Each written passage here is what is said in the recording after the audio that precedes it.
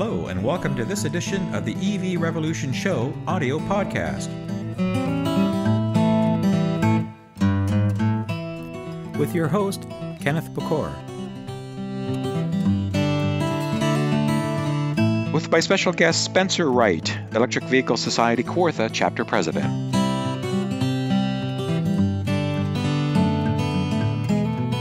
Recorded via WebEx on October 28, 2018. All right, well, thanks and welcome to this edition of the EV Revolution Show audio podcast number 6 already. Of course, I'm Kenneth Pecor, your host. Glad that you're tuning in and listening to this podcast, whether it be through iTunes, your podcast app, or through the equivalent on your Android device through Google Play. Maybe you're listening to it on iTunes Radio if you can find it. I had a hard time finding it. And Spotify, now that I'm on that as well. So thank you very much for taking the time to listen. I've got a great special guest with me today. I want to introduce, I'm excited to have Mr. Spencer Wright, all the way from lovely Peterborough, Ontario. How you doing, Spencer? Good. How are you doing this morning, Ken? I'm excellent, excellent. You know, it was nice to look out the window and see a little white stuff on the lawn there. As long as you're prepared for it.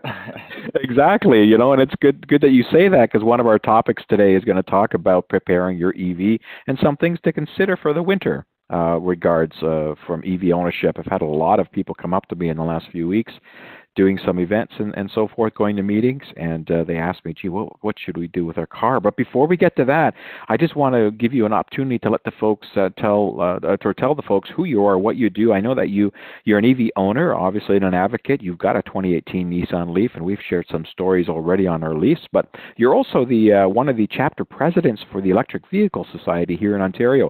Tell us a bit about that.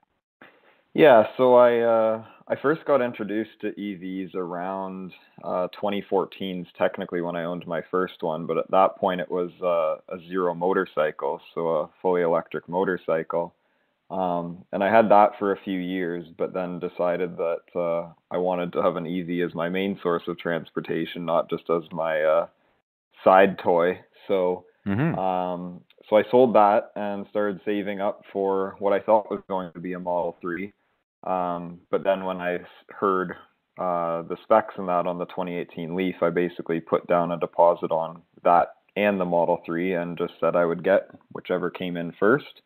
So I ended up taking delivery of the first 2018 Leaf in Peterborough. So that was late February. I believe it was February 26th. So I was number 50 in all of Canada. Wow. Wow, that's awesome. Yeah. Yeah, and then around the same time, I started up the local chapter, so the Kawartha chapter of the EV Society. So we basically just run monthly meetups to help educate the public on the benefits of EVs, or if there are new EV owners, getting them information, sort of like we're doing right now, as far as the different benefits to their vehicle, the learning curves, that type of thing. Because especially with the Leaf, there are a lot of them that started to be adopted this year because of the increase in range. Right. I know just at our local dealership, they did about 52 2018 Leafs this year. So wow. Compared to other vehicles on the market and other years prior, I know that's a significant uptick in adoption. So it's a good thing to see. Absolutely is. And when you mentioned that you had a reservation on the Model 3, was that for the standard range version you were waiting for? Yeah, my ideal configuration would have just been the standard range, but also the dual motor. Okay. So just for when it did come out in June, I mean, obviously I had already had the Leaf for a few months at that point anyways. I should specify June for Canada. Yeah. So I just, for the amount of money it was going to be anyways, to get like the rear wheel drive, I'm like, if I'm going to be spending over $60,000, I want to get the exact configuration that I want, right? Not the only one that's available.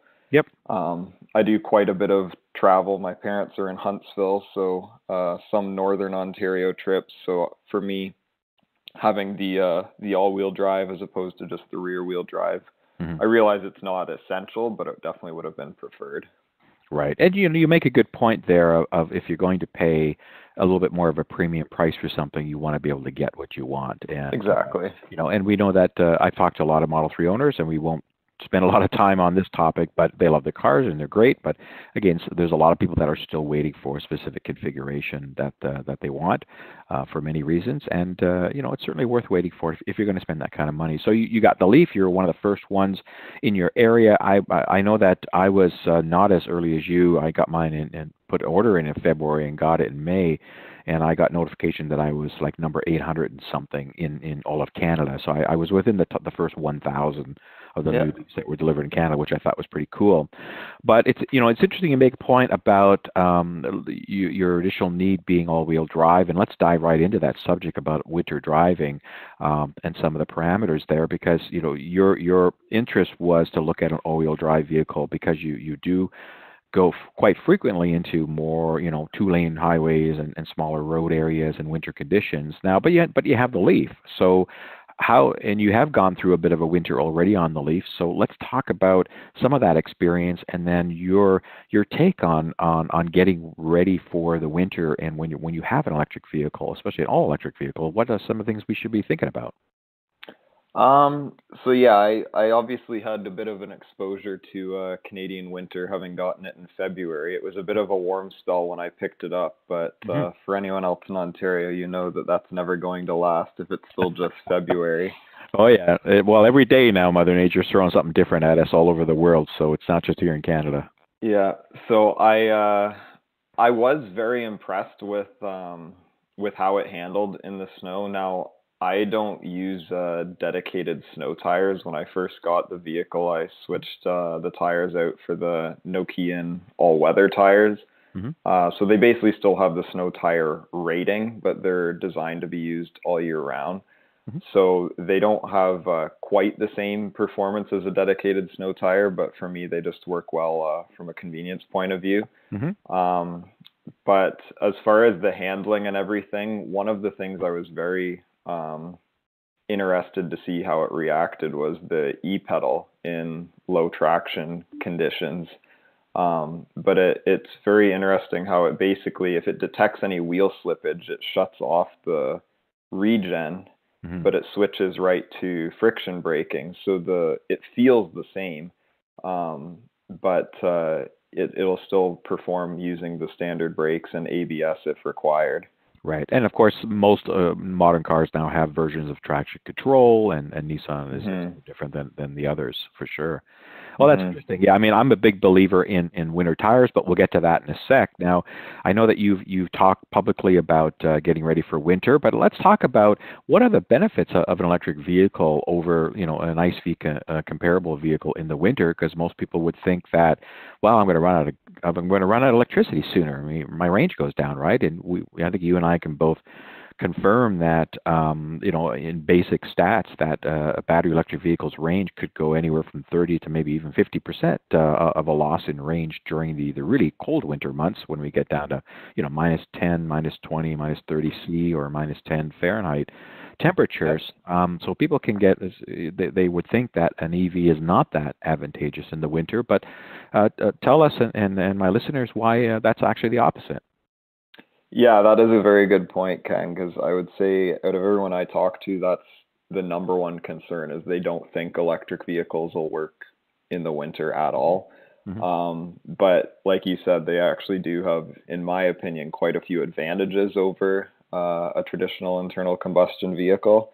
The big one that I notice, I have a very short commute. So the vehicle I was driving before was a Prius, and when it was minus 20 outside, even if I started the car 5 minutes before I left for work, one of the downsides with the Prius is the engine's so efficient that it hardly produces any waste heat. So it would never never warm up by the time I got to work. Right.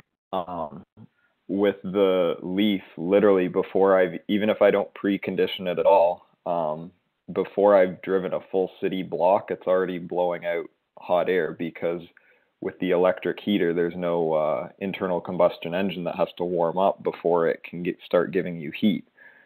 So I would say that's definitely the biggest advantage. especially because there are a lot of people that do like short city drives and that. Mm-hmm.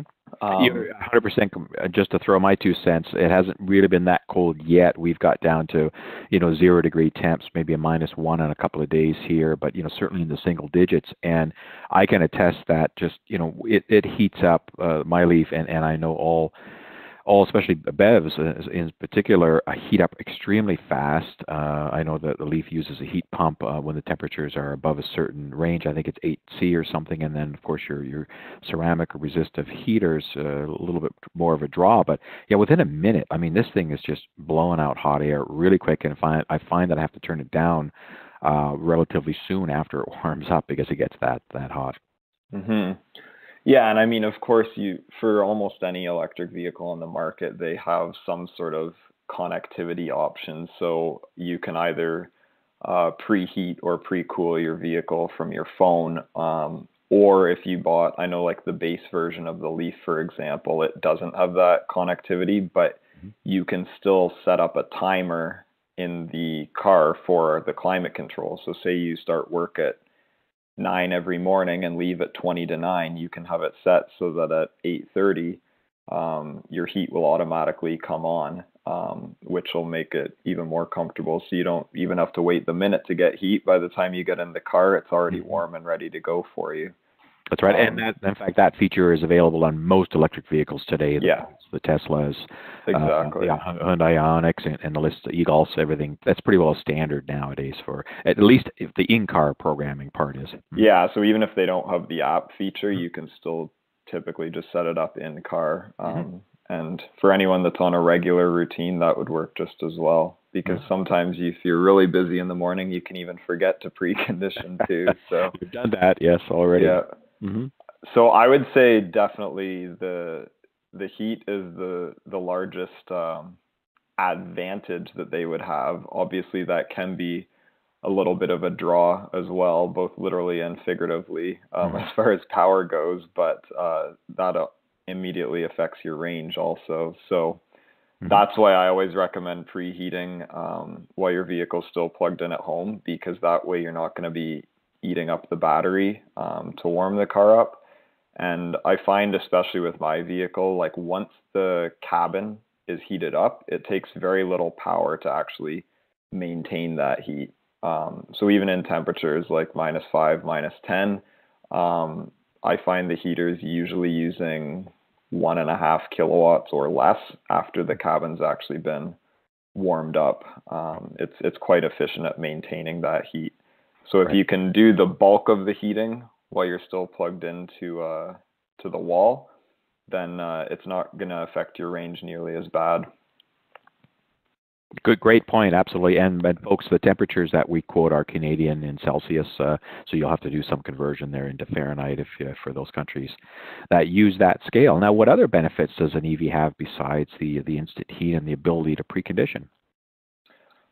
So one of the other big factors is the traction control that they're able to build into these vehicles. I personally know a lot of people, they turn the traction control off on their vehicles because they find that it can almost make it feel like they're about to get stuck rather than help prevent them get stuck, because all it does is kill your power and slam on the brakes as soon as you start to slip. So one of the reasons why an EV is better at that is with a combustion vehicle, you have all of this inertia going from the pistons in the engine through the crankshaft, through the drive line. So you have all of this stuff building up to put power to the wheels. So in order to slow down any spinning, it basically has to cut that whole process and apply brakes to the wheels. Interesting. With an EV, since everything's basically digitally or computer controlled, as soon as it detects wheel slippage, it can basically just flip a switch like that and cut the power. There doesn't have to cut the fuel flow and then wait for all these other processes to stop. It's much more instant. So it's a lot more responsive to the conditions. So I have a lot of times where people will think that like they're flooring it and they're like, oh, why isn't the car going? But it'll limit the power just to the exact amount that traction allows. So you could literally be on an icy hill and just be flooring it, and the tires aren't going to be spinning. They'll just go as much as the traction allows to get you up that hill. So it's a bit of an adjustment to get used to that feeling, but it is much more effective at keeping you in control. And that sort of ties right into the weight of the vehicles as well. So obviously, every battery electric vehicle has a very large battery in it to provide the propulsion power. But that is a very heavy component of the vehicle as well. I mean, in most of them, it's going to be close to 1,000 pounds. Now, that's not always apparent when you're driving in good conditions, because electric vehicles are so torquey that they actually feel quicker than most other vehicles, even though they do have the extra weight. That's where we get our EV smiles from. Exactly. Well, that torque, yeah. So when you are driving in low traction scenarios, that weight can be advantageous in that if there's a lot of powdery snow in that, it'll sort of help you get down to more stable ground and grip through it.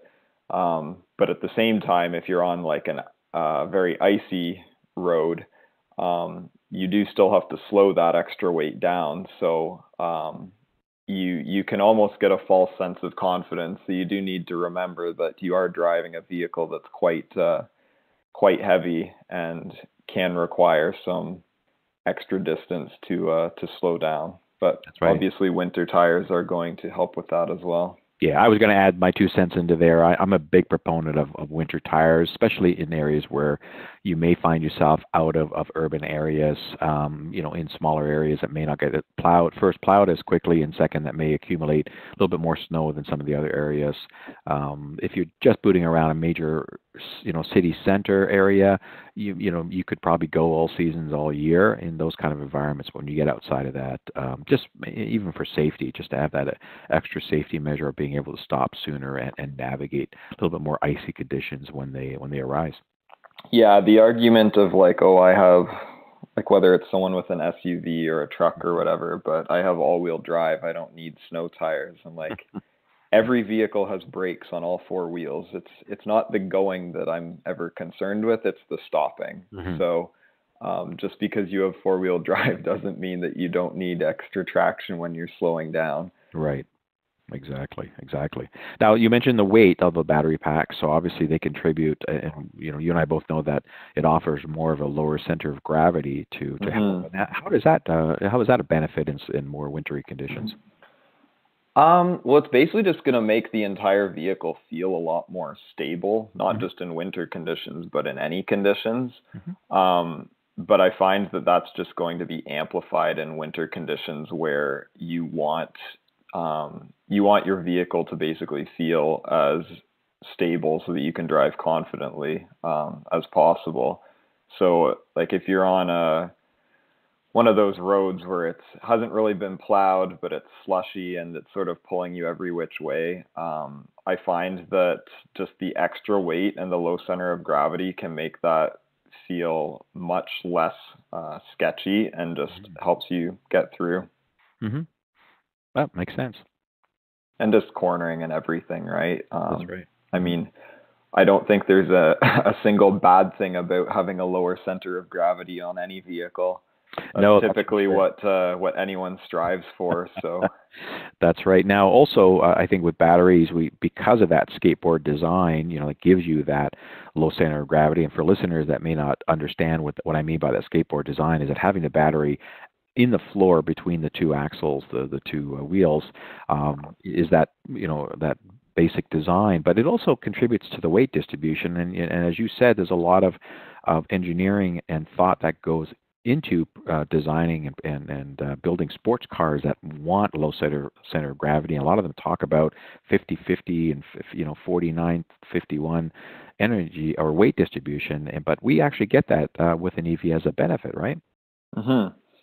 Yeah, so I mean, as we were talking about the Model 3 earlier and how I would ideally like the the all-wheel drive version, I do still understand that a rear-wheel drive electric vehicle is going to be much better in winter conditions or low traction conditions than a traditional rear-wheel drive vehicle because of that weight distribution.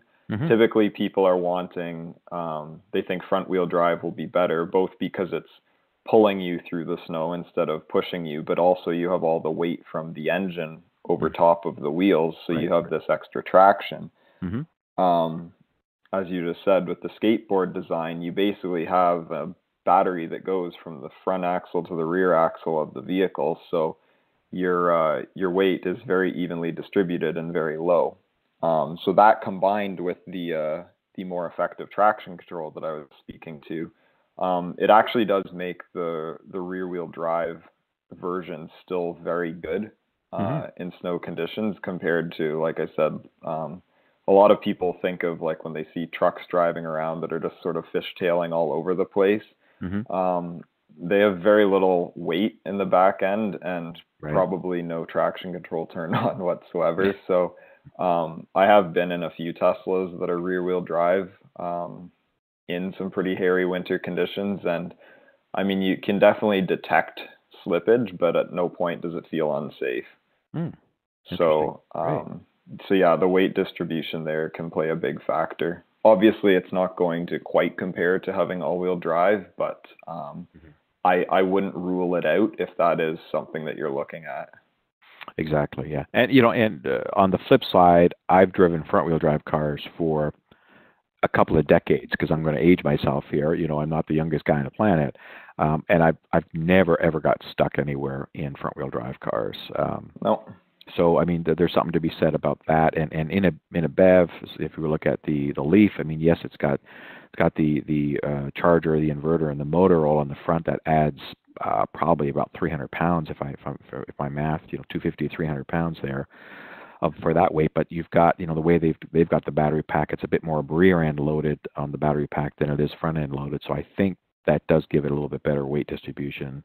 I don't know what the stats are on the Leaf, but so even in this case with the front wheel drive, you've got some weight there to assist with traction. Yeah, I'm not sure exactly what the weight distribution is either, but I think nearly all of the electrics are fairly close to 50-50. Which is the ideal situation. Yeah, again, just because of the battery there being the main bulk of the weight. That's right. And there's a couple other things that a lot of people take advantage of, and I know they look for that as options or standard features now, especially on electric cars, because it can be so convenient, is things like heated seats and the steering wheels, right? You probably use that on yours? Oh, yes. About this time of year, I have the heated seat basically just switched on constantly at this point on low, but it's always nice to have the heated steering wheel kick on when you precondition in that as well. I know it is making its way more into a lot more vehicles on the market, but it almost does seem like electric vehicles are sort of what started that push. I mean, yes, the first Nissan Leaf in like 2011 had heated front and rear seats and a heated steering wheel. And before that, I mean, you'd be looking at cars from Mercedes and that, like your S-Class top of the line to get heated steering wheels and that, right? Whereas now they're offering it on Honda Civics and everything. So I could be wrong, but I almost feel like EVs are sort of what helped to bring that down more to the mass market scale. I totally agree with you, and you know, it's something that I didn't think I really cared about. Like the heated seats, yes, more so for my wife and daughter. They enjoy that. Steering wheel, I don't really. I'm not really a big fan of that yet, but I haven't gone through a winter. But I do, like you, I am finding myself using the heated seat every day on low. And then what that means is that I actually keep my cabin temperature a little low because I don't feel as cold as maybe I normally would without that. So, you know, I'm adjusting my cabin temperature to like 19 and a half, maybe 20 if I really, at these temperatures. I mean, when we get to -10, -15, it'll have to be a little warmer, but it'll be interesting to see what happens there.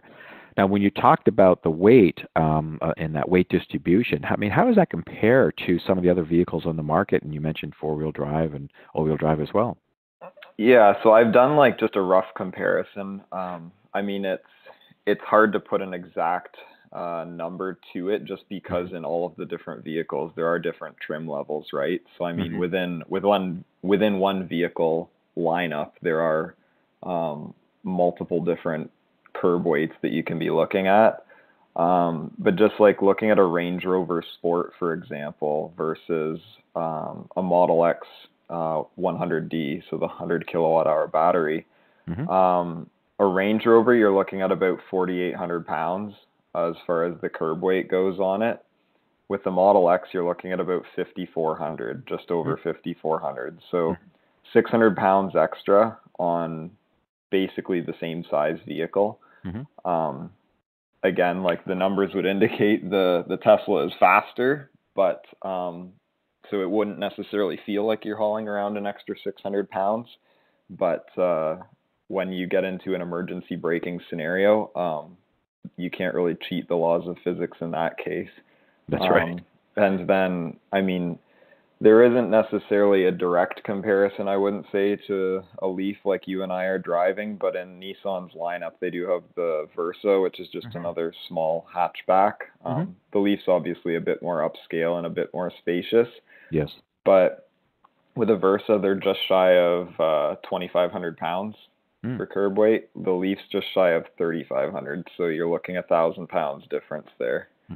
Wow. And again, like the Leaf's a quicker vehicle than a Versa, but yeah, you just want to always keep that in mind, that you don't want to get too big for your britches when you're driving around all confident with your snow tires.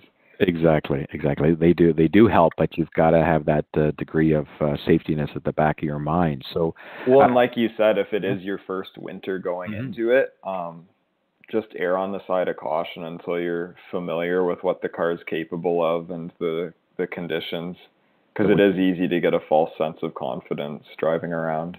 Very good point. Which is why we always see all of the accidents on the very first big snowfall of the year, right? Yeah, we just tend to forget, after the nice hot summer, and I think most of the world has experienced a very hot and dry summer season this year. Yeah. It's going to be tough to get back into those snowy, slippery road condition weathers, that's for sure. We talked a little bit about, range reduction because of the temperatures in winter, but can you dive in a little bit more about things that can help or things that can impact range in EVs in the winter? Yeah, so I would definitely say the biggest one is running your cabin heat based on the outside temperature. So as I had mentioned, like if you do precondition from the wall power initially before you leave on your trip, that's going to help, because the most energy intensive part of warming up your car is taking it from -20 to +20, right, inside the cabin. Once it is +20, it doesn't really require a lot of heat or a lot of power to maintain that heat. But in most of the electric vehicles on the market, the heater in them can draw anywhere from, the Leafs around 6 kilowatts max. The Bolt, I believe, is 9 kilowatts, and with some of the Teslas, you can be up to 12 kilowatts. Okay. So just for comparison's sake, like at 0 degree temperatures, if I'm cruising with my Leaf set at 90 kilometers an hour, I'm using between about 12 and 15 kilowatts. So if you're running a heater that's robbing 6 kilowatts, that's basically 50% of the power that is going to the drive motor is also going to the heater. Like I said, that's a very extreme case. I find in most cases I'd be using 3 kilowatts or less once the cabin's actually heated up. But that is definitely going to be your biggest draw or biggest factor. On some of the vehicles as well, this isn't the case with our Leaf because it doesn't have the active thermal management on the battery. But on Bolts and Teslas, they do have a battery heater as well. So if the temperature gets cold, it's not only running a heating element to keep you warm, it's also running a heating element to keep the battery warm. And that's something you can't really control. Yeah, I believe the Leaf does have a minimal battery heater as well at some point when it gets down really cold. Yeah, so it has a battery warmer, which is Yes. basically just like an electric heating blanket. It's Okay. quite minimal. It only draws about 300 watts. Hmm. And it only really kicks in. I've never seen it kick in on my car, but it only kicks in around minus 25. Oh, okay. And that's just to maintain the battery's temperature above minus 25 Celsius, so that it doesn't do any permanent damage. Right. Doesn't freeze up. But again, that's when the battery temperature reaches minus 25. So if you had been driving the vehicle, you would be probably parking with a battery that's above freezing. So it would have to be parked a considerable amount of time for it to actually get down to an internal temperature of that. That is a great point you bring up, because I do talk to people sometimes that may not have the ability to, well, either home charge consistently or even have a home charger, or they just don't have a garage or anywhere to shield their car from those temperatures, so they need to park it out overnight. So there will be some, obviously, energy loss from the batteries if it's out in those really cold temperatures, and then the battery warmer or heaters kick in. And there is a worry that if you're going to leave a car parked for an extended period of time in that situation, an EV, like maybe more than a week or a couple of weeks, that it actually could drain the battery enough to cause you some issues. Is that correct? I don't have the exact experience to speak to that, but I have had my car parked in freezing conditions, so like at 0 for a week that I left it at the airport, and it only lost 2% over the course of a week. Okay. So again, even at minus 20, I don't see it being a big issue. I know with the previous gen Leaf, I've seen of other people like in Alberta and that, where they left it unplugged outside for 2 weeks in minus 20 conditions, and it lost like maybe 5%. But again, with this could vary with like a Bolt, for example. I'm not sure what it maintains the battery temperature at. But in the Leafs case, like since that battery warmer is such a minimal draw and only kicks in such extreme conditions, I don't think you'd really see a huge loss.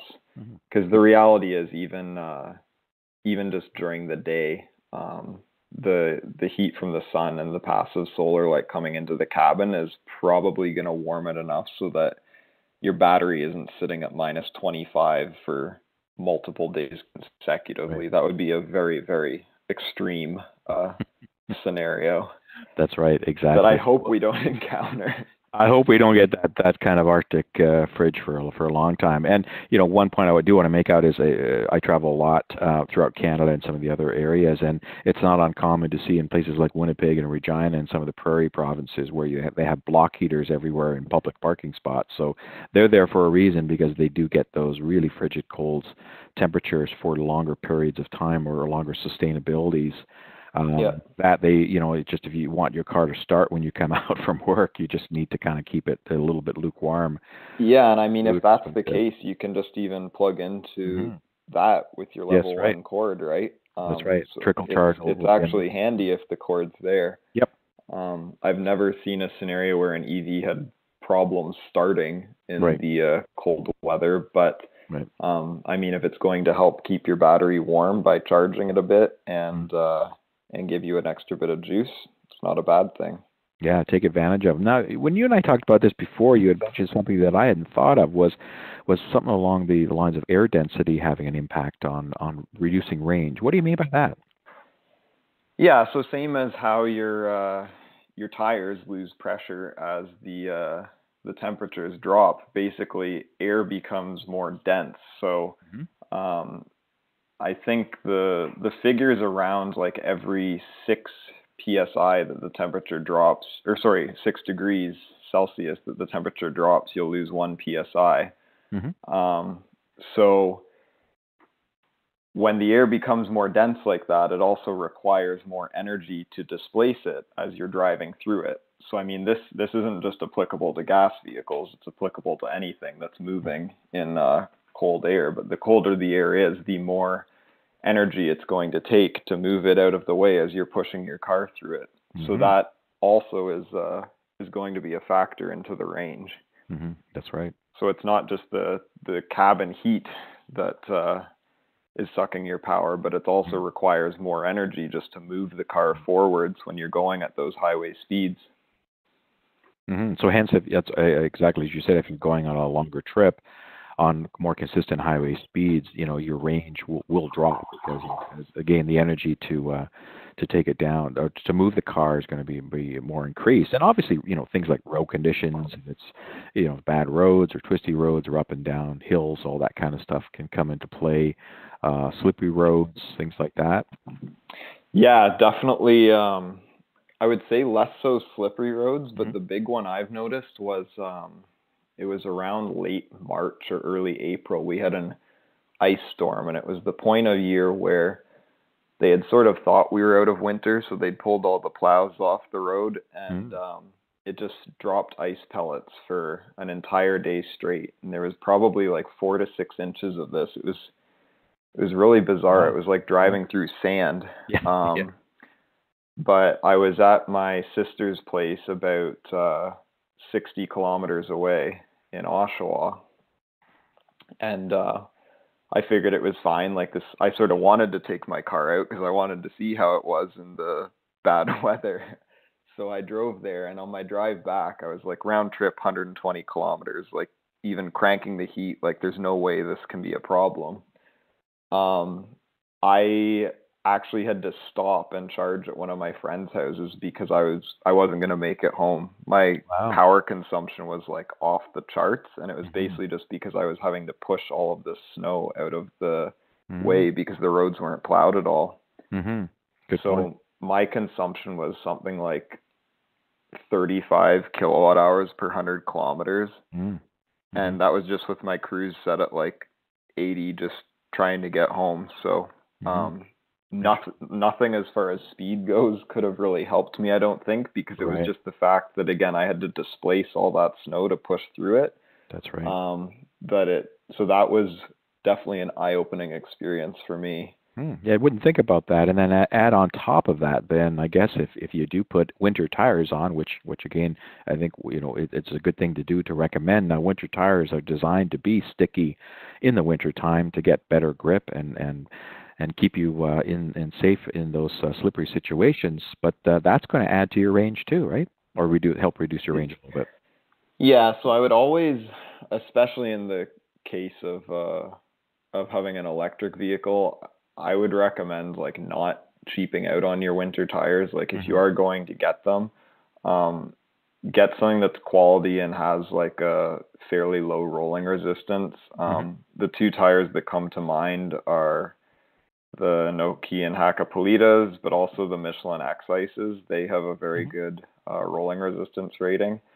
But if it's to save like $200 on a set of tires, that's your only connection between your vehicle and the road, and they're just going to be loud and howl all the time and cut your range by 15%, then over 5 years, like that $200 was hardly worth saving. So totally agree with you. In fact, I was at an event yesterday in Guelph, and a lot of people were talking about, asking about winter tires and what we recommend. And certainly, I would consult with whatever model car you have, be it Tesla or GM or Hyundai or Nissan or whatever. Consult with your dealer and look at the recommendations, or go online and check them out. But I think most of the tires that you mentioned, certainly the Michelins, the Blizzards, the Bridgestone BlizzX have a great series as well, which are highly rated and low resistance. So there's a few top brands there that are probably going to fit most of the EV needs. And I agree with you. I wouldn't,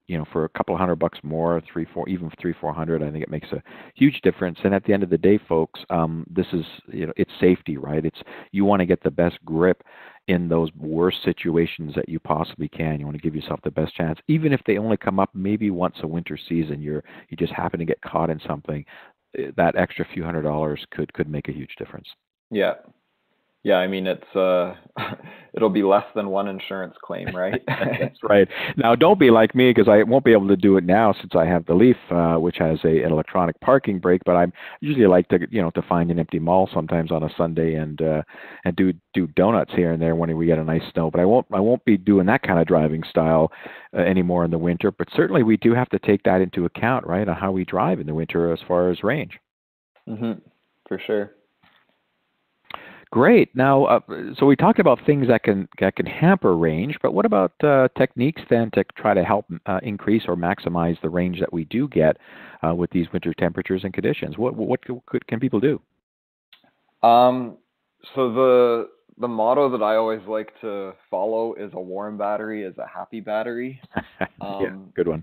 I won't get into the scientific part of it too much, but all other factors aside, if the internal temperature of your battery is very cold, it can actually hold less power and it's less efficient. Or I shouldn't say power, but less energy, and it is less efficient. So you will notice, like in very cold temperatures, even now you might be noticing it already, but your regen will become limited. And in some extreme cases, the power that the car can put out is actually limited as well, and that's because of the battery temperature. So one of the best ways to get around that is if you know that you are going on a long trip, set up your charging so that the car only finishes charging within about an hour of you leaving for your trip.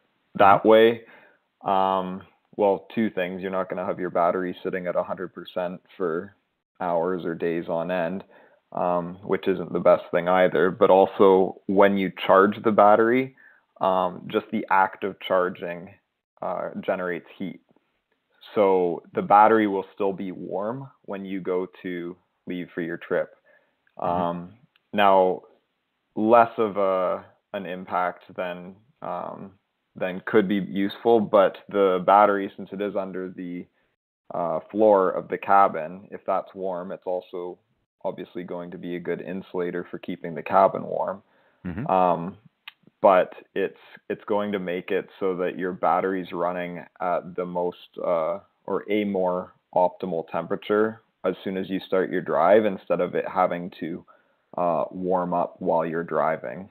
Right. Now, what about for folks, like certainly if I use the new Leaf as an example, they've taken away the feature to set a charging stop limit of like 80% or something like that. So if you plug it in, it's just going to keep going until it's 100, or unless you set a timer to stop and end at a certain time frame. So it's a little bit more challenging than if you wanted to kind of get to stopping your charging before an hour of your trip departing. It could be a little bit more challenging in that case. Yeah, so what I usually do, if it's like if I'm leaving for a trip, like say it's on a weekend and I'm leaving around lunch or something, I'll just sort of I'll charge up to a certain point the day before, and then I'll just finish the rest in the morning. So I'll charge from say like 70 or 80 to 100 the next morning. I've been doing a bit of work outside of town this week, and that's what I've been doing is I'll charge to 80% the night before, and then in the morning, basically when I get up, I'll just plug my car in, and then when I leave in 2 hours time, it's full. And I mean, it's not going to generate as much heat as doing a full charge, but at the same time, we're not dealing with the same extreme temperatures. Like we're still around 0 to 5 in the mornings right now. Yep. Excellent.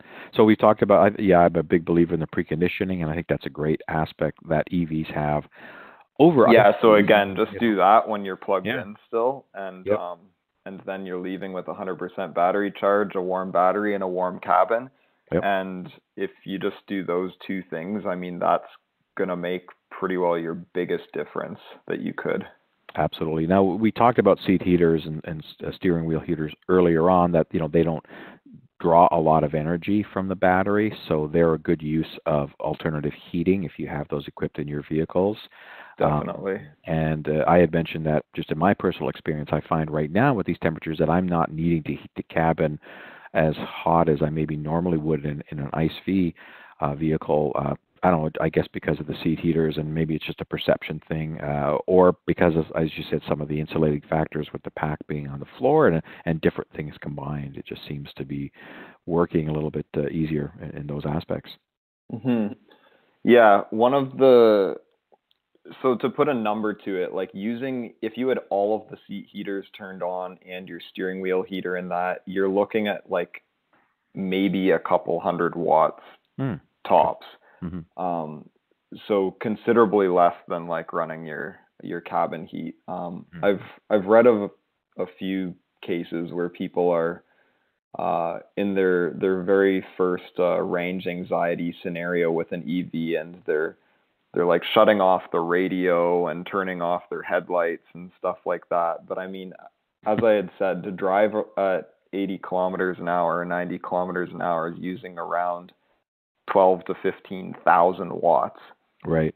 So shutting off your radio is maybe going to save 50 watts if you were listening to it really loud. Like all of these things are so trivial that you would maybe get an extra 50 feet out of your charge.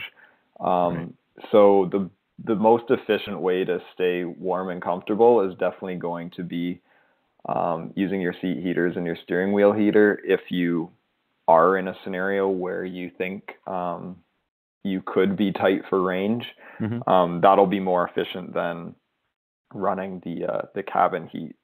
Usually what I'll do is I'll start out a trip with my heat set fairly low. So say it's set at like 18 or 19 with my seat heaters on. And I'll drive fairly conservatively as far as speed goes in that. And if halfway through my drive I realize, oh, I still have 60% charge left, then I'll start turning the heat up a bit and like pick up my speed and whatnot. Like once I'm confident that I can get where I'm going without issue. Right. Playing it safe that way is a better way to do it than just drive without a care in the world and get 3/4 of the way there and be like, oh, I have 10% left. Now what? Exactly. So you just want to have that mental game going, I guess, where you know how far you're going. If it is a long trip where you think you'll be pushing the range, you know what your charging options are along the way, and just sort of do the mental math. If you're going 200 kilometers and you've gone 60 kilometers and you're at 50%, that's a problem. Exactly. You know, and it's nothing different than what we do today on BEVs anyway. When we do plan longer trips or trips that we think are going to tax the range, we do. There's a bit more pre-planning, and that's just the nature of EV ownership. And certainly, the same is going to go in the winter when you do have decreased range. You're going to have to think about it a little bit more. But on the flip side, as you said, you don't need to make your experience an uncomfortable experience either. You've got options to keep the heat down maybe a little lower, but use seat heaters, steering wheel heaters. If you don't have a seat heater, you can go out and buy one of the ones that plug into the 12 volt and use that. Again, it's going to draw a lot less than anything else. So there are techniques that you can use. So because sometimes I talk to people, especially earlier on, and they say, yeah, I mean, I'm freezing in my car, but that's because I want to get to my destination. But I don't think you need to really make yourself uncomfortable in driving your car, because again, you want to be able to get into it and be comfortable and drive in those more serious elements of winter, especially the cold. So there are things that you can do to maximize that. Yeah, I'm very much for driving in comfort. Like I would much sooner. I don't deal well with the cold, so I would much sooner stop for an hour to charge somewhere and grab a coffee and a bite to eat, and keep my heat set comfortably for the entire drive, than to drive for 2.5 hours with my heat turned off and like scraping at the windshield with my fingernails to try and see out of it, just so that I can do my drive without stopping. That doesn't sound enjoyable to me. No, it doesn't to me either, but there are some people that like that, and certainly you have the capability to do that. So certainly it's choice for everybody. Now, we talked about tires before and the stickiness of tire, but it's always important, and that's with any car really. Also making sure that your tires pressures are at the right pressure for, as you said, because as they get colder, your PSIs can drop. And I'm a big proponent of manually checking tire pressure. Yes, I think most of the cars that we have, pretty all the EVs out there have TPMS sensors in them, but I don't rely on those things at all. To me, they're just a guide. I kind of go out there once every couple of weeks and manually check my tire pressures with the best gauge that I can get, that I can afford. Some of those $5, pocket ones aren't necessarily the most accurate. So it's something that you might spend a little bit more money on, but I think it's so important to have proper tire pressure for many reasons. Yeah, and the other thing too is a lot of people, when they get winter tires, they don't want to spend the extra few $100s to get the tire pressure sensors installed in them. They only do it on the factory wheels that came with the vehicle. That's right. I won't be when I'll So I mean, in that case, you basically have to manually check them, right? So I've already been noticing it now, where my tires have gone down almost 5 psi per tire from say like 6 weeks ago. Yeah, exactly. So, I mean, obviously I've inflated them since then, but it can make a big difference. For sure. And then, as you said, when you're on those trips, just keeping your speed, watching your speed. And part of that is safety. I mean, if the roads are slick, you don't want to be going faster than the conditions allow. But even on dry roads with that coldness, if you want to conserve some energy, just slow down a bit. Certainly helps. Now, I know that I had some questions by people as far as charging impact in the colder climates, and if we have the luxury that we can park in a garage and charge at home, our garages are fairly insulated to a point, so they won't get down really sub-zero. They can get pretty cool, but so you can charge in pretty good conditions there. But what about if you do have to fast charge or you're outside? How do the colds impact charging? Yeah, so I've actually been doing a little bit more research into this, specifically towards the Leaf, because I've had some questions around it as well. But there were a few people that I spoke with, and they were very surprised that that regen would be limited. They didn't think that regen would actually generate that much power, that to protect the battery, the vehicle would have to limit that power being sent back. So I do have Leaf Spy, and the max regen that I've been able to get, like just while using e-pedal, is about 37 kilowatts, about 37.5 kilowatts. So keep in mind that the Leaf is capable of fast charging at 50 kilowatts. So I mean, you're nearly there just on regen alone. But with the cold battery, I mean cold as in around 0 degrees, like not -20. I haven't experienced that yet. But it'll only let you regen about 12 kilowatts. Wow. Okay. So less than half. Yeah. So about a third. I mean, the battery heats up fairly quickly.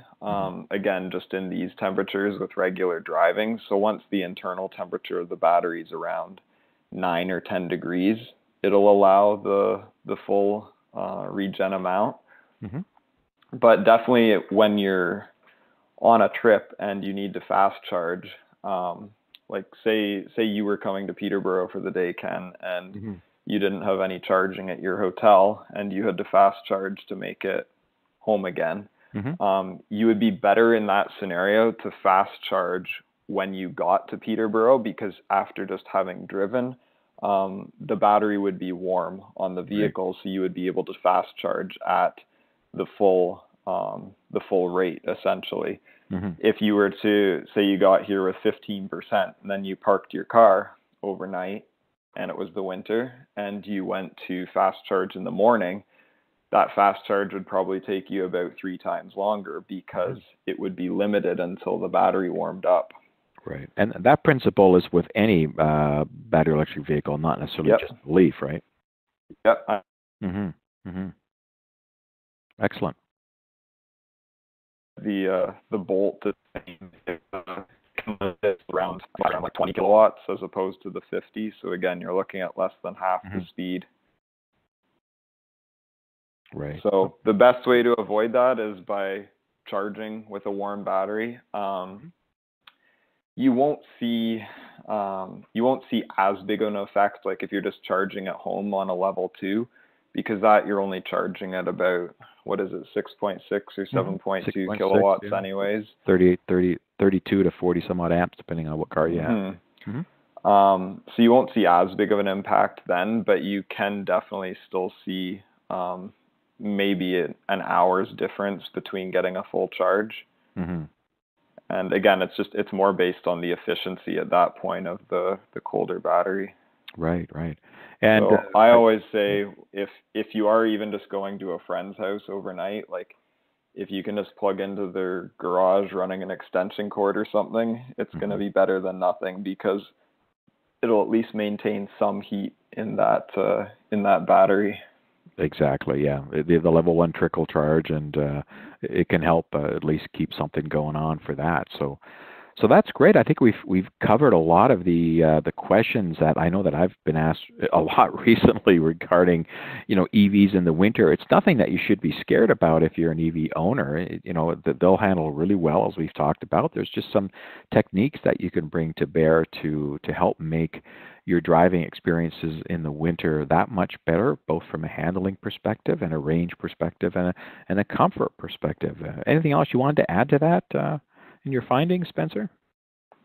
I don't think so. I guess just a closing comment on it would be, it's really going to be no different than adjusting to driving an EV in the summer. Like if you say you got your EV in June, obviously it's a very different use case than having a gas engine vehicle. Like you have to get used to charging at home and like learning about trip planning and that. So it's basically just sort of owning those skills and catering it to the winter. So with any vehicle, you sort of learn the ins and outs of it the longer you own it, right?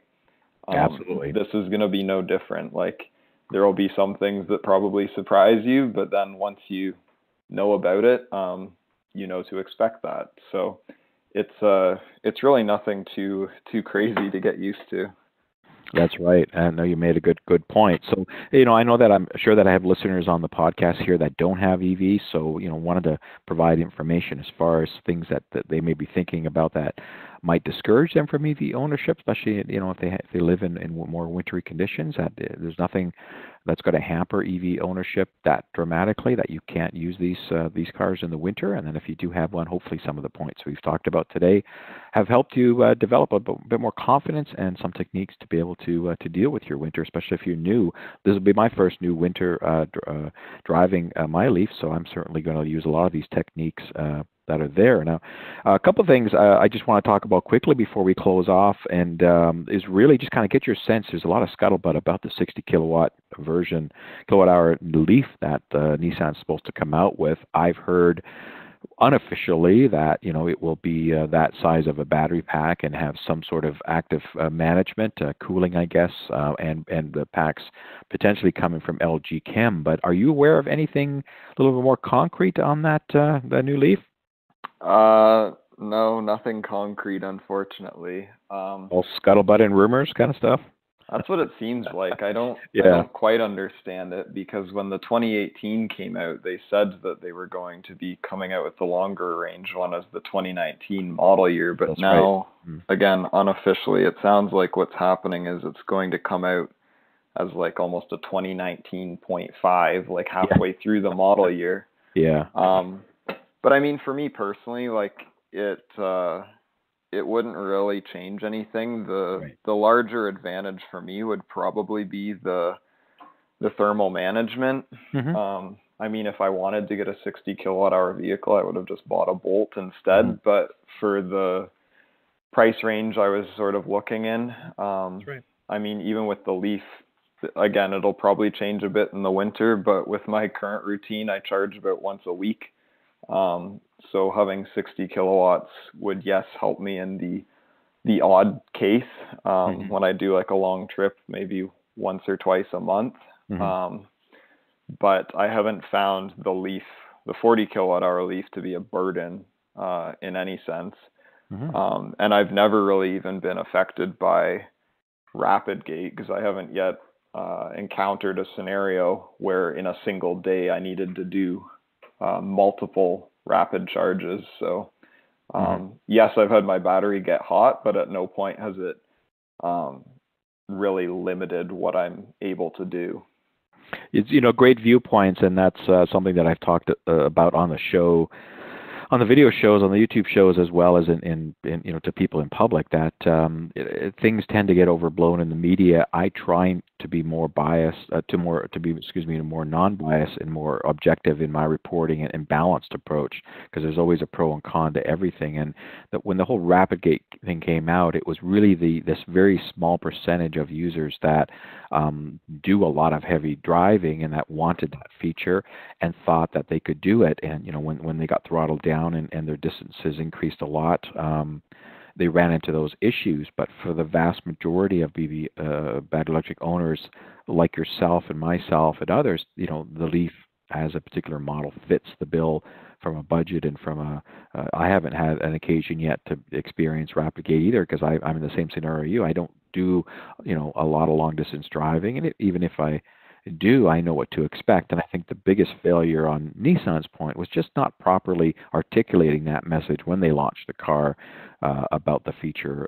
They call it a feature of throttling. I think and that's probably why people got more upset, is because they're claiming misled. And yes, there were some ads, I think, advertising in the UK that have been suspect to being a bit misleading. But I think if Nissan just now, hopefully now they're doing it, they're just qualifying the buyers better. And they're first question I ask somebody comes up to be looking for an electric car, I said, well, what's your driving habits? What's your daily ranges?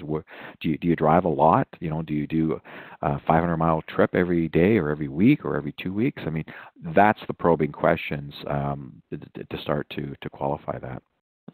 For sure. Yeah, and I mean, the other thing to factor in too is like everybody is wanting this active thermal management, but like I had spoken to earlier, active thermal management does consume power as well. So yes, you'll get a bigger battery that, say, again, it'll depend on the person, but for how often you need to do multiple fast charges consecutively, in the winter and in hot days on the summer and all that, like that liquid cooling system in the battery is going to consume power. So it is going to affect your range as well. And typically that's why you've seen them more on larger battery pack sizes, because I mean, if you have 60 kilowatts, definitely the draw from heating or cooling your battery is not going to be such a burden that it brings the range down to a 40 kilowatt or something, but it is something to factor in. No, good point. Good point. Well, listen, we've gone longer than I thought we were going to do on this topic, because it was just so interesting, and it's very important to get this out. I know that when I reached out to you a couple of weeks ago about joining me on this podcast, and by the way, folks, I forgot to prep at the beginning that we were doing this through WebEx because we just physically couldn't connect up and meet up anywhere due to the distances. So hopefully the sound, and hopefully this came out in pretty good quality overall. If not, I do apologize for maybe some interruptions that may have occurred. But it was very important and timely, because I've been getting a lot of emails and comments now about winter and how to EVs cope in the winter. So I know that Spencer had done some research and was putting together some material to talk to people on that. So I want to thank you a lot, Spencer, for taking the time out of a family Sunday to join me here virtually on the Ideal Podcast to tell me your experience and the data that you've come up with in utilizing the best abilities that you can from your Leaf and from a battery electric vehicle in the winter. Anything else you want to close off with? No, just thanks for having me, and I'm happy to help with any information that I can share for others. Yeah. Well, obviously, I don't have a ton of winter driving experience from the motorcycle, so I sort of had to cater it to the Leaf. Right, that's exactly it. Well, listen, I'm sure that we're going to recoup again on this probably in the spring, and you and I will both have a solid winter under our belt to be able to compare notes and maybe make some changes, recommendations for next year. But I'm excited about looking forward to the winter. I mean, I'm a four season guy. I love all the seasons. here in Canada that we get. So a lot of people don't like the winter. I don't mind it at all. But I appreciate the time that you've spent, again, to put this information together and give us your findings and your personal experiences on this. So appreciate it. Thank you very much, Spencer, for joining me. And for listeners, again, thank you for tuning in to this edition, audio podcast number 6 of the EV Revolution Show. Hope everybody does well, and continue to please follow me on the YouTube channel as well, of course, at EV Revolution Show there. You can always reach me by email if you want to send in comments about the show. I'd love to hear from you. You could record a comment and I can put it on air, or I can, if you want to do a video, I'll use it for one of my shows. If you've got something you want to say or some questions, you can email me at evrevolutionshow@gmail.com. And of course, you can follow me on Twitter for whatever reasons you want to. I do try to get news information and articles and some opinions out on Twitter. At EVRevShow is my Twitter handle. And if you're considering any sponsorship that you'd like to help me out to continue doing what I'm doing here, you can look at my Patreon page at patreon.com/EVRevolutionShow and check that out. And if you, even a dollar a month donation, every little bit helps and helps me to continue doing what I'm doing. So again, on behalf of myself and my listeners and viewers, Spencer, thanks a lot for taking the time out of your busy schedule to talk to me. Yeah, not a problem. Like I said, thanks for having me. Oh, you're quite welcome. And thanks everybody for listening. And until next time, stay safe, and we'll talk to you then. This episode of the EV Revolution Show is sponsored by File Sanctuary. Need a great web host for your business? Need to get email at yourdomain.com? They provide professional, feature-rich web and email hosting for any project you have in mind. Get started today at filesanctuary.net/cloud and save 10% with promo code EVRevShow.